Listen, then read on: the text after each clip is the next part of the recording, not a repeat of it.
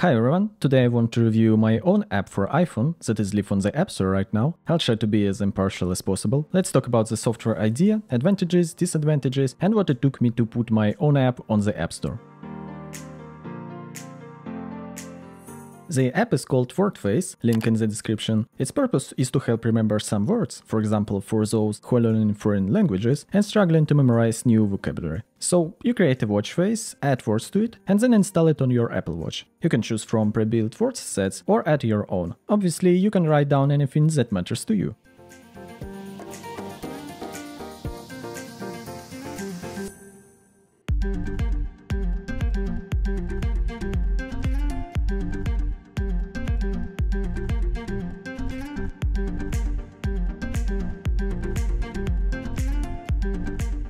The learning system it uses is called interval repetition, and with custom watch faces you memorize things just by watching the time. The words and sets are dynamically changed when you raise your wrist or tap the screen, which is a standard Apple Watch functionality.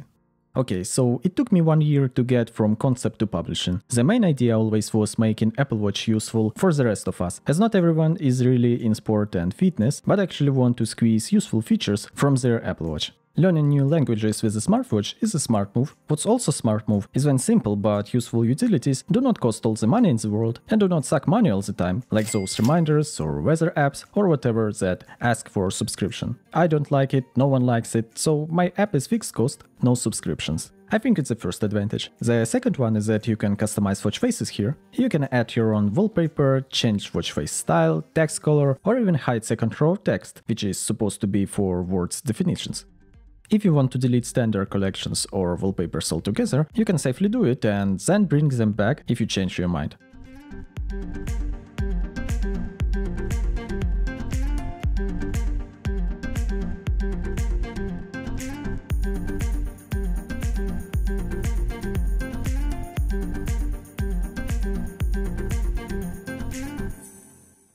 I also included automation shortcuts so that watch faces could switch automatically for a user. The first way is to configure a shortcut to run on the Automation tab in the Shortcuts app.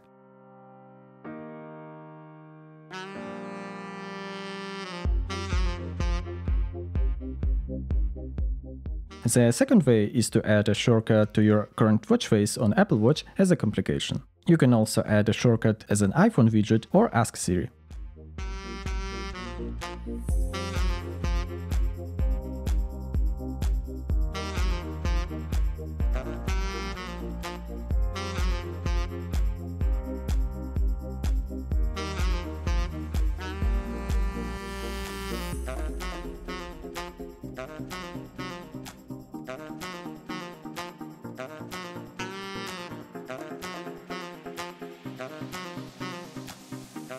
Summing up, here are the good things in WordFace. First, it offers a great learning mechanism, it makes customizable watch faces, it offers some automation, and there's also no costly subscription.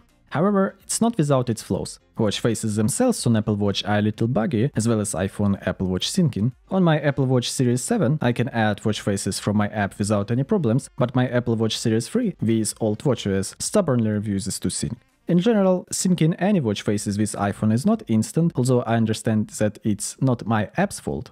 Also, there's a portrait type of watch face. While it's available on all modern watches, Apple Watch 4 or newer with watchOS 8 or newer are required. This is why WordFace app always shows an alert when portrait type of watch face is chosen.